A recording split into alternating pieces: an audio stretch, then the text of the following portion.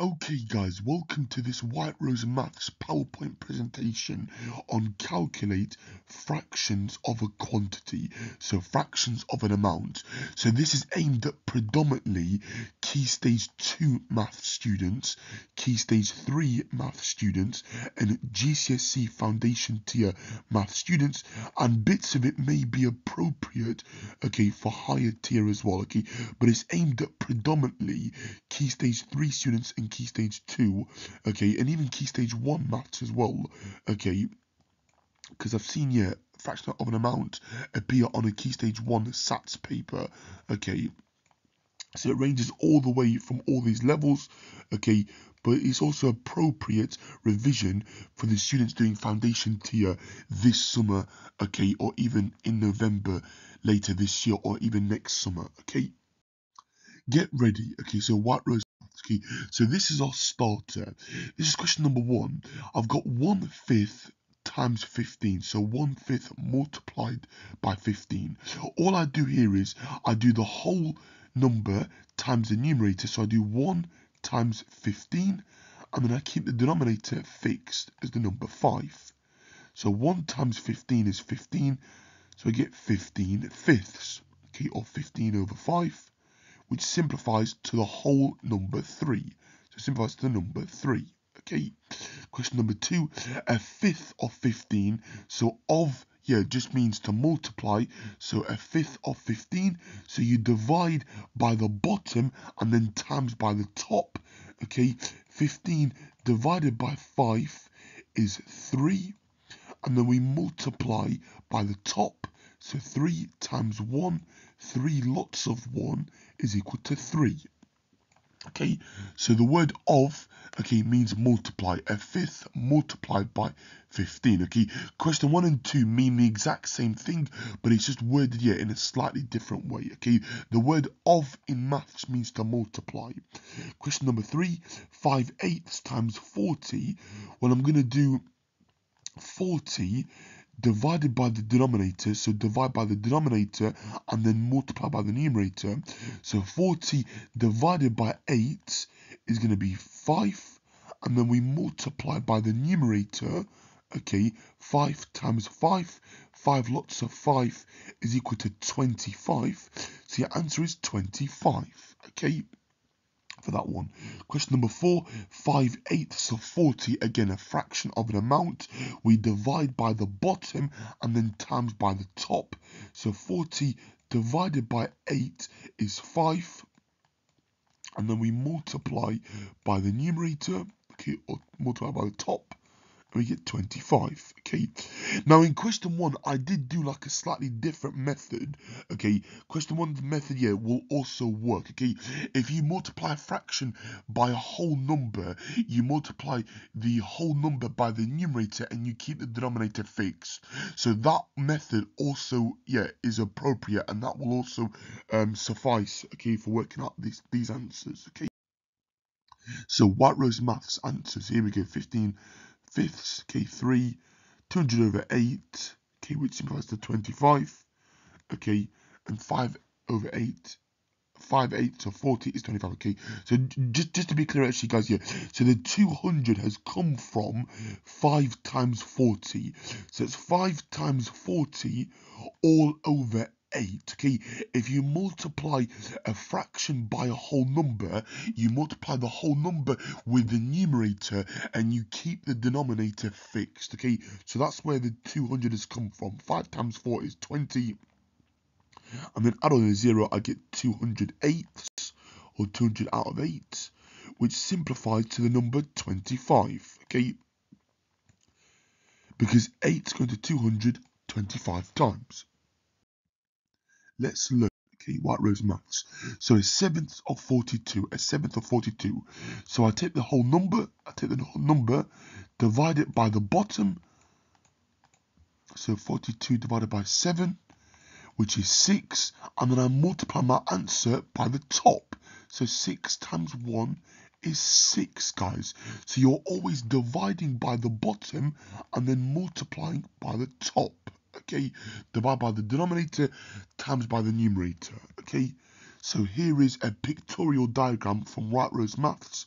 Okay, so you got 7 like rectangles, 7 like little bars there. So each bar or each small rectangle or each small bar is worth 6. 6, okay, plus 6 plus 6 plus 6 plus 6 plus 6 plus 6 is 42. This next one, 3/7 of 42. Again, I divide by the denominator and then multiply by the numerator. 42 divided by 7 is 6. And then I do 6 multiplied by the numerator. So divide by the bottom times by the top. 6 times 3, 6 lots of 3 is 18. So your answer to that question is 18. You are dividing by the bottom and then timesing by the top. Okay. So White Rose Maths pictorial diagram. So from before we know that each small bar. So each one of these bars is worth 6. Okay. You got 6, 6, 6, which gives you 18. Okay. 6 plus 6 plus 6 gives you 18. Okay, so the bar there, represents 6. Okay, 6 times 3 is 18. Okay, this next one, 1/6 of 54. So I do 54 divided by 6, guys. 54 divided by 6 is equal to 9. Okay, and then I times by the top. So 9 times 1, or 9 lots of 1, is equal to the number 9. Okay, so the answer for that is 9. This next one, 5/6 or 5/6 of 54. So again, divide by the bottom times by the top. 56 divided by 6 is 9, and then we multiply by the top. 9 lots of 5, so 9 times 5 is 45. And that's the answer for the second question, okay? And again, there is a pictorial diagram here there to obviously help you. Okay, 9. Okay, 9 times 5 is 45. Okay, this next one, 5/3 of 15. Okay, same idea. I divide by the bottom and then times by the top. Okay, 15 divided by 3 is 5. And then I multiply by the numerator. 5 times 5 is 25. Okay, for this one. Okay, now this topic here, I'm getting a bit off topic here. So this is actually increasing a quantity by a fraction. Okay, it's increasing a fraction by an amount. Okay, and what I mean by that is here I've got essentially a top heavy fraction or an improper fraction, which means that the number here is bigger than 1. So of means multiply.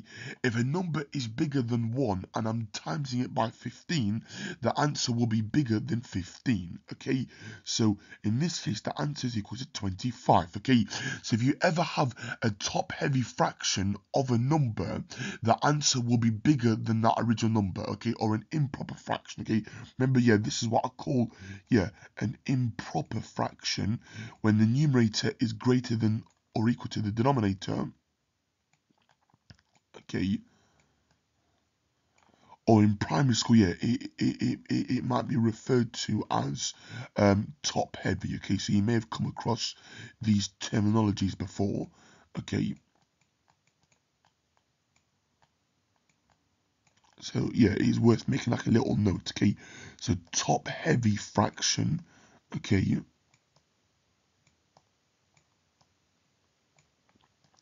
so essentially, it is increasing an amount, by a fraction or with a fraction. Okay, is increasing the amount here. It is what we call a fraction increase. Okay, for that. Okay, so again, there's our bar model. 3/5, 3/3 of 15 is going to be 15, which makes sense. Okay, so 15 divided by 3 is 5. 5, 10. Okay, 5 times 2 is 10. And then I'm going to add that on to 3 thirds of 15, okay? Because the second part works out 2/3. 3/3 plus 2/3 gives me 5/3, which gives me the answer of 25, okay? 3/3 plus the second one, which, yeah, so this part here works out 2/3. Remember that if you add fractions, 3/3 plus 2/3 gives you 5/3, okay? I'll just add the top numbers together, okay? I'll just add the numerators together and keep the denominator the same when I'm adding fractions, okay? But the denominator must be the same when I add or subtract fractions, okay, in maths. 5 there. Okay, this next one, question number 1, 7/4 of 32. Again, divide by the bottom and then times by the top. 32 divided by 4 is 8. And then I multiply by the top, so multiply by the numerator. So 8 times 7 is 56, guys. Okay, so this is obviously practicing your times tables, guys, as well. Okay, so the answer is 56 for that one. Okay, and again, there is like a little pictorial diagram that you can utilize to work out your sum. Okay, here essentially is worked out 3/4. Okay, and here is worked out 4/4. So you would do 4/4 plus 3/4, yeah, and that will give you 7/4. This next one, 10/5 of 45. Again, divide by the bottom and times by the top is 9. 9 times 10 is 90. Okay, that one. Now, some of you may have saw this here and thought, okay, well, yeah, there's surely like a quick way to actually work out your answer. Well, it's recognizing that 10/5 means 10 divided by 5, which gives you the number 2. So essentially, it's 2 of 45. Remember, of means multiply. So essentially, the sum, okay, yeah, in short terms or short format, is 2 multiplied by 45, okay, or 2 lots of 45. Double of 45 is 90, okay? So that is like another, yeah, little shortcut there, okay? There, okay, because it's recognizing that 10/5 simplifies to the whole number 2. So 10/5 simplifies to the integer 2. Okay, remember that of means multiply, so it's 2 times 45, okay, or 2 multiplied by 45. 2 lots of 45 is 90, okay, so that's a little shortcut way, okay, for those of you that spotted that, yeah, for that one, okay. So answers for these. Got 8 there. 8, 8, 8. 8 plus 3 is going to be 24. Okay, 32 plus 24, because I've got 4/4 plus 3/4, which gives you 7/4.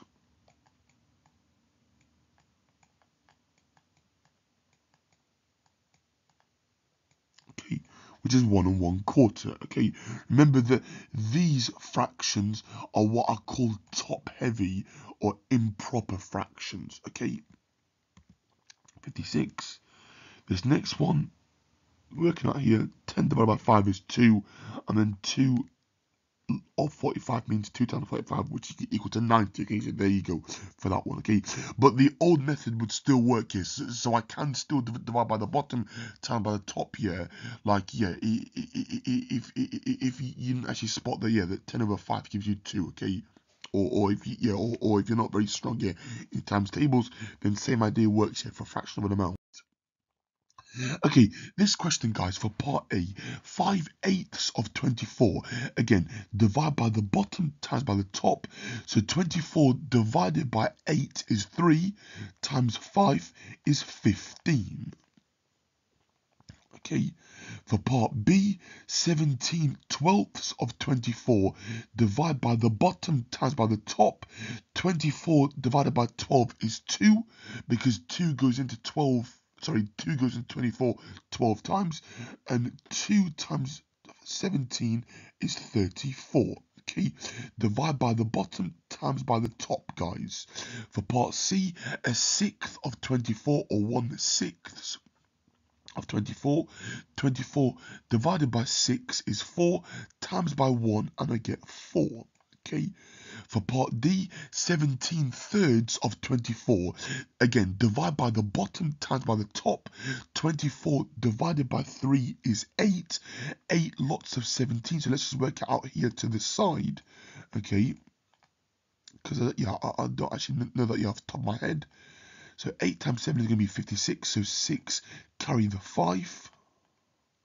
1 times 8 is 8, plus the 5 is going to be 13. So your final answer is 136. Okay, now it wants us to label these or put these in these categories here in this table. So less than 24, that will be A and C. Between 24 and 48 is going to be B. And then greater than 48 will be the letter D. Okay, so A and C go in this first column, okay, or first box, or first part of the table. B goes in the second part of my table or column, and D goes into the third part of my table. Okay, so A goes there, B goes there, C goes there, and D goes there, guys. Okay.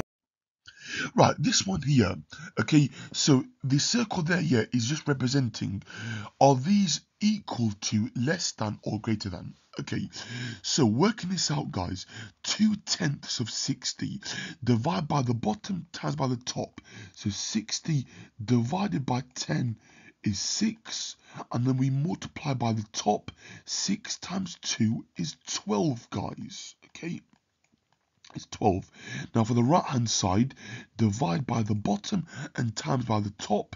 60 divided by 6 is 10, and then 10 multiplied by 2 is 20. Okay, so this answer is greater, so the inequality sign is going to point it to this direction. Okay, so think of it as the crocodile's mouth, yeah, is eating the bigger number. Okay, there's your bar model to represent this. Okay, for that. Okay, so when the numerators are the same, the greater the denominator, the smaller the fraction. Okay, so what it's saying here is saying that 2/10 is smaller than 2/6. Okay, because 2/10 here simplifies to 1/5. And this simplifies to 1/3, okay, and that's a bit more obvious. Now you can recognize that 1/3 is bigger than 1/5, okay, because that's 0.2 as a decimal, and that's 0.3 reoccurring as a decimal, okay. So that's obviously blatantly obvious here, looking at place value, okay, that this number is greater, okay, or this number is bigger. Okay, so that is another way, yeah, so it's comparing the size of your fractions, okay.